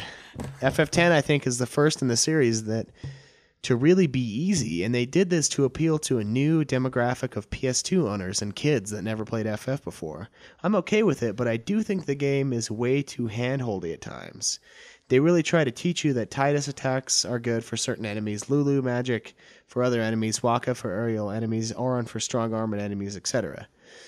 Then each battle is a neat set of 3 monsters of different types, and that's how most battles are. for the beginning of the game. Attack with Titus, Waka, and Lulu. Repeat for every enemy. It's okay, but I like the older FF method where you can still hit and kill other enemies early in the game with other characters, and it wouldn't say 0 damage or miss. Battles drag on a bit in the early parts of the game when only one person in a party of 3 can attack an aerial enemy. That's true. Yeah, that is true. Equipment and weapons. They really simplified this too, to the point where it was too simple. One weapon and one piece of equipment. Each character can only use weapons designed for their class, which is okay, but the whole equipment setup I felt could have been improved. I prefer being able to equip helmets, armor, braces, etc., like in the old FF games. And FF10 really changed the formula, and even FF13 slightly improved this and allowed you to equip 2 pieces of equipment and 1 weapon. Final dungeon and final boss. I would like to say something about that weapon thing. He says it's too simple, but with the customization of the weapons, I don't think it is that simple.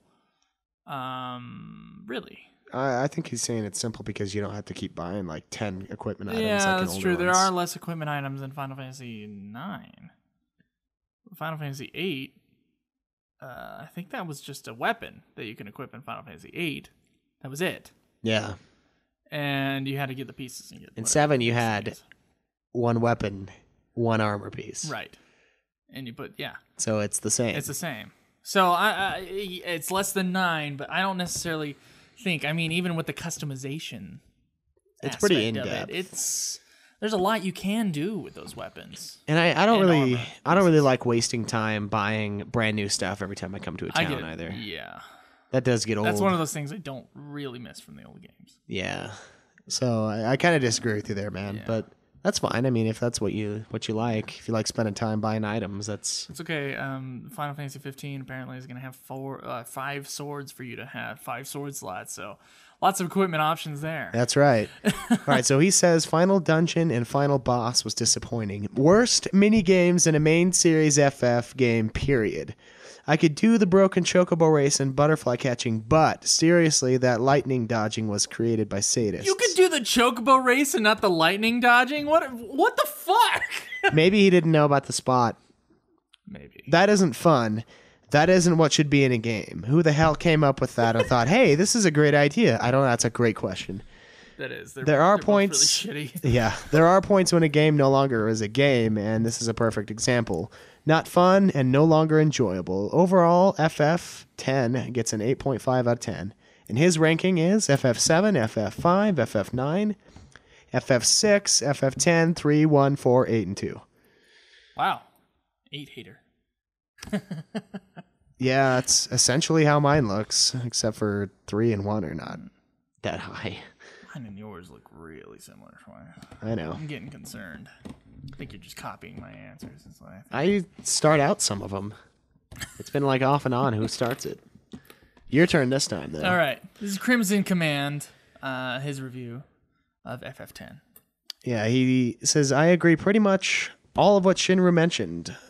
I do want to add a few things. I think we finally see a continuation of a main character shift. 9 and 10 have a very cheery and goofy main character that brings a nice change to the broody 7 and 8. I think Terra's a little bit broody, too. Yeah, a little bit. Not as much as Celis. There are a lot. If you were to compare Titus to any other main character, he would be closest to Zidane or Bartz. Easily, yeah. Bartz was pretty cheery. Yeah. I mean, considering the shit that was happening, like at the end of the game. I feel like sometimes 5 is forgotten. That's true. I think they did an excellent job with the creature design, and I think the idea of an evolution-based system like what we have in our own universe was very obvious. I know some say it was lazy, but I think it added a character to each area in that a certain type of creature adapted to the specific area. I get what he's saying. They use a lot of creatures that are related to each other, but slightly different designs. Yeah, like the ice area, they'd be ice monsters. It does seem like they cut and paste a lot of enemies, but the evolution thing I think is what they were going for. Yeah, I think so too. Or to save space. Yeah, who knows? I didn't mind so much the linearity until I got to the airship. Yuna is one of my favorite female characters alongside Beatrix and Ash. She has a charm to her that I felt was kind of lost in 10-2. Very much agreed. It had one of the best endings in Final Fantasy that I think was also diminished by 10 too. Also agreed. I can't understand. The ending of 10 is so perfect. Why would you put a sequel on it? I don't know. Don't get me wrong. 10-2 was a good game as far as games, but I think it did. Don't think it did much to the 10 universe, to be honest. The Sphere Grid is one of my favorite leveling systems. I enjoy evolution-based ideas and where things can be altered by something. I think it could work better, but that may be why I enjoyed the idea of 2's systems. Everybody likes the idea of 2 systems. Yeah, the areas were unique to hold my attention, but I think 12 did it much better. I think 12 felt more copy and paste. Yeah, there were some areas where it was like the same thing over and over and over and over again. I think 10 did a really good job at making each area unique. I think 12 I felt like 12 was 90% a step climate. Yeah. 12 had some really good looking areas. I'd say better looking than 10's, but that's because the graphics are better and they had more capacity. But yeah, I agree with you. It's like foothills and like shrubbery, yeah. A little dry.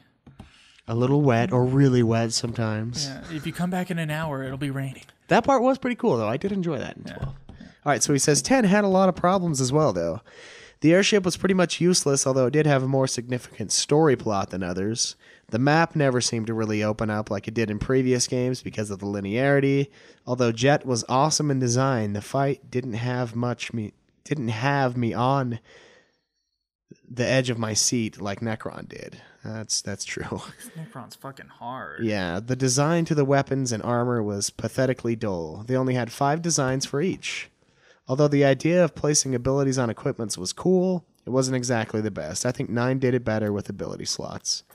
There were a lot of awkward moments that were made much more awkward with the voice acting, like Shinru, the minigames. I forgive 10 for the voice acting. I really do. Yeah, the voice got over it. actors are not bad at doing their job. It's just the timing is so weird. Yeah.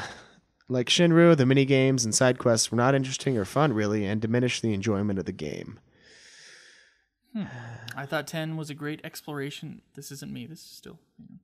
I thought 10 was a great exploration in what the games could become, and I give it a 8 out of 10 overall. It is a game that I have been craving to play once again, but cannot at the present time. So, thank you for those who left reviews. Crimson Command and Shinru. Schweiss. You first. Overall, no, let's do it before the rankings. Oh, okay. Overall, as a giant recap, your impressions of the game. I think it's a must-play in the series. Mm-hmm. I think it would easily be the top 5 out of probably the best, most solid games. And I feel like if you haven't played this game and you're listening to us, play this game. Like, honestly. We spoiled everything in the story section. It's true. It's ruined.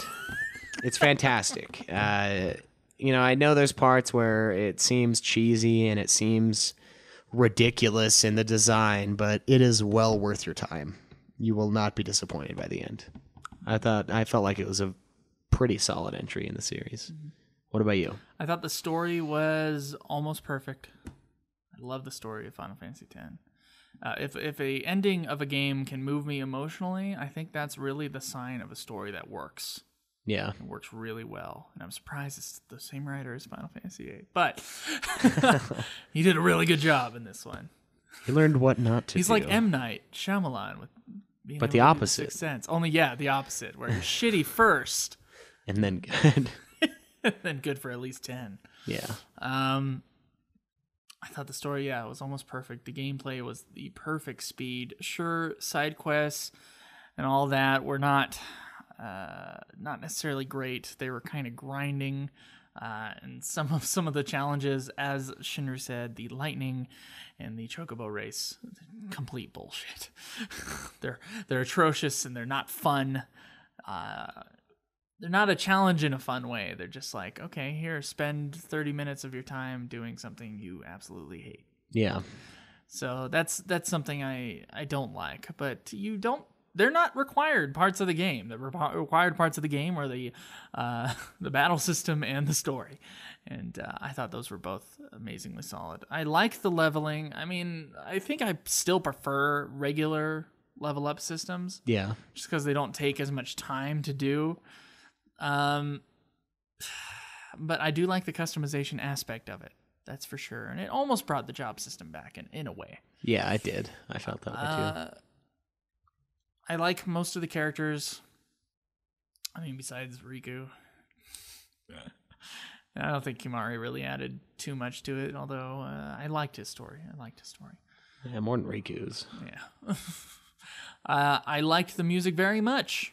It's not one of the soundtracks that I would listen to by itself too often, but remixes of the soundtracks are pretty cool. Yeah. Final Fantasy X soundtracks, there's some good stuff out there.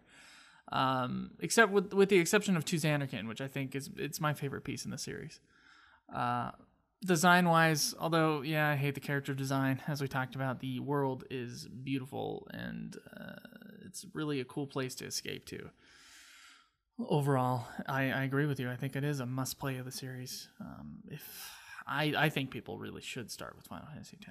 I think it's a solid place. It's not too out there, outside of the character design, to where it might ward off those who are, I don't know, put off by that, by the whole Japanese aspect to it.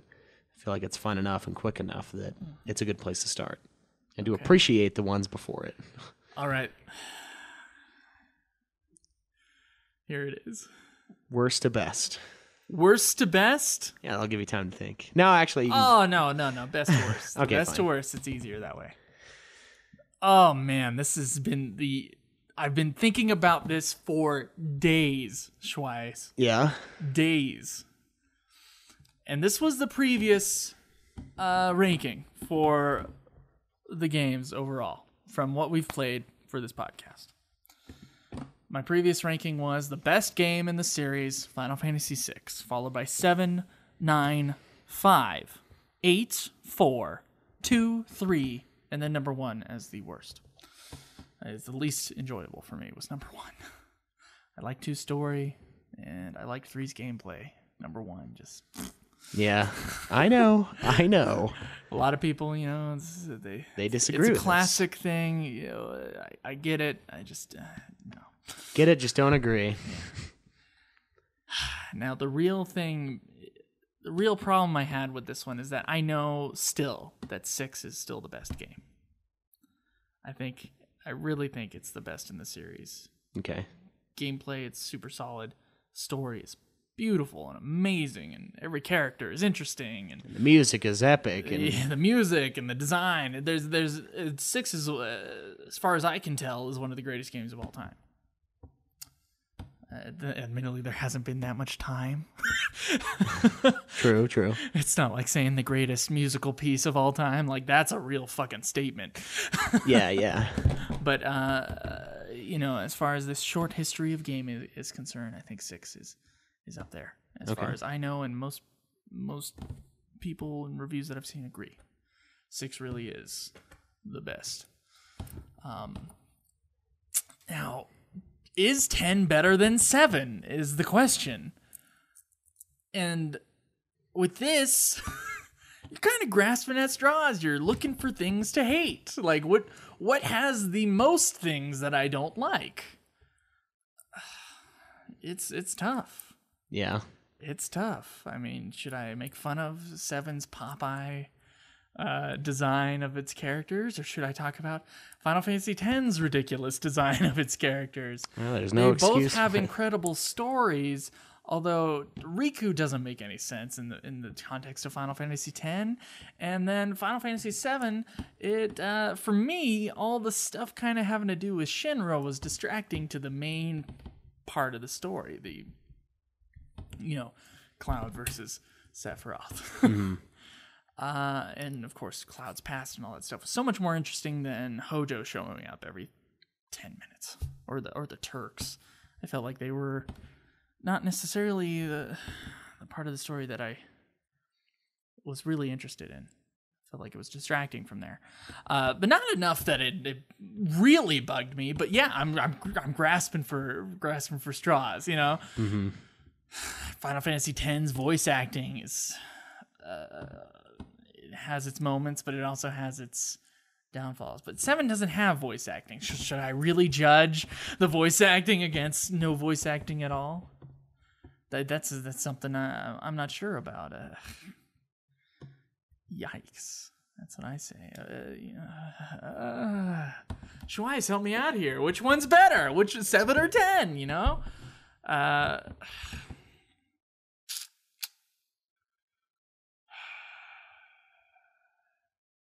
so close in my mind, though. It's like 10 is just above them, or 6 is just above them, but 10 and 7 are just...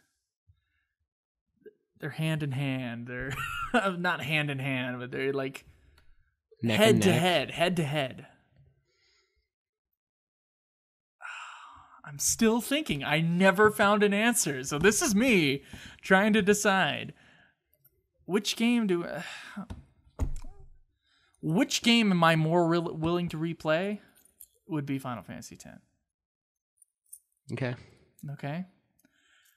So my ranking is now Final Fantasy VI, Final Fantasy X, Final Fantasy VII, Final Fantasy IX, 5, 8, 4, 2, 3, and 1. Okay. Schweiss?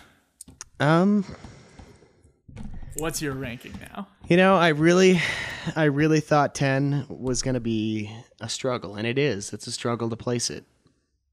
But it's not better than 6. And since I have 7 above 6, it's not better than 7. But it is better than 9. So my ranking is going to be 7, 6, 10, 9, 5, 8, 4, 2, 3, and 1. That was tough. Yeah, 10 was pretty good, but honestly, there are a lot of parts in it that did bother me. And more so than 7. And 6, I almost feel ashamed to have 7 above 6 because you're right about 7 and 6. 6 has no problems as far as I recall, except for the glitchiness of it, obviously, but that's a great problem. It's a very useful problem. Yeah, it's extremely solid. I had very few problems with it. There's the quirky, weird shit that happens in these other two that not as appealing.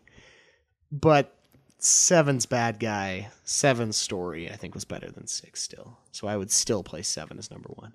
Okay. Barely. And then 6. It's those top 3 games. They are the 3 best games in the series, I would say, so far. It's not fair to judge them all because I haven't beaten 13, even though there's no fucking way it's going to be better than 7 or 6. I'll give it a chance to be so. Okay. That was tough, though. I honestly, I didn't know where I was going to put it. I was like, part of me wants to put it as the favorite, but does it really deserve the favorite? And then I'm like, no. I don't know, man. It's rough. I'm still struggling with it. I'm still struggling with my answer. Yeah? Yeah. Well. Oh, man.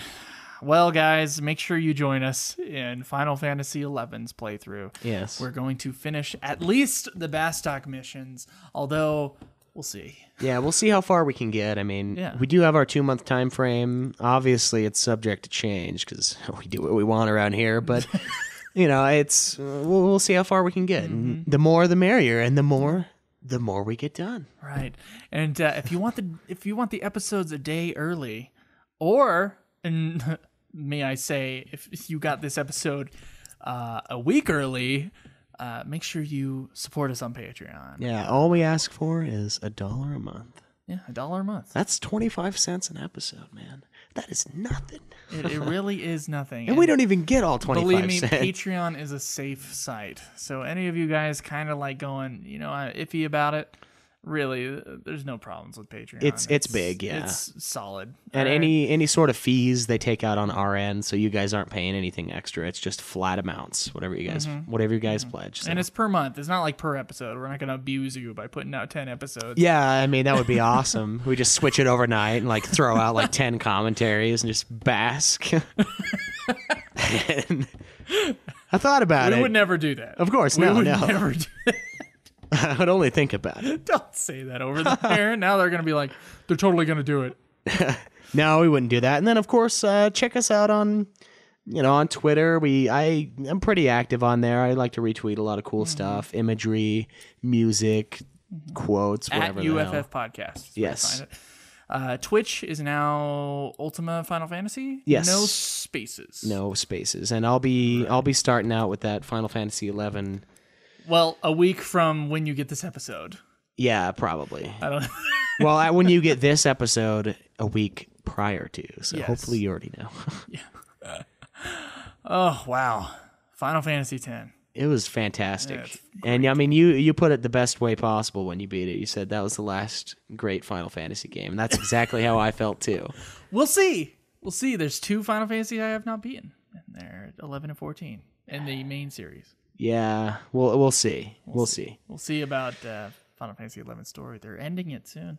It's true. They're one last hurrah of a an expansion. DLC. Yeah. One last 400-hour hurrah. MMOs, man. Oh, wow. Yeah, still trying to get over this whole thing. Oh, yeah.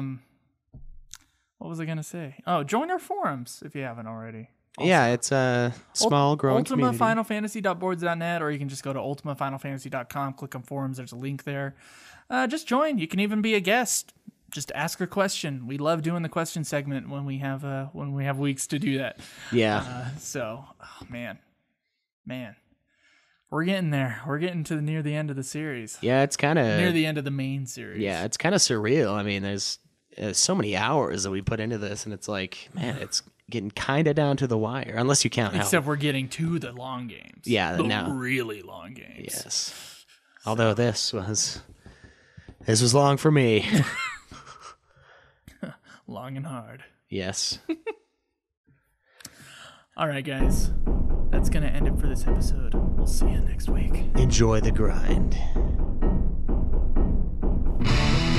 This has been another production of Ultima Final Fantasy, the Ultimate Final Fantasy Podcast. The show was produced by Joseph DeGollier and Caleb Schweiss, with music and editing by Joseph DeGollier, parodies and clips from their respective authors, of course. You can get all of our episodes as well as our Let's Plays at ultimafinalfantasy.com. You can also contact us on Twitter at UFF Podcast, as well as our contact page on our website. Be sure to subscribe and review our podcast. Your reviews may get read on the show, and look forward to the next episode of Ultima Final Fantasy, the Ultimate Final Fantasy Podcast.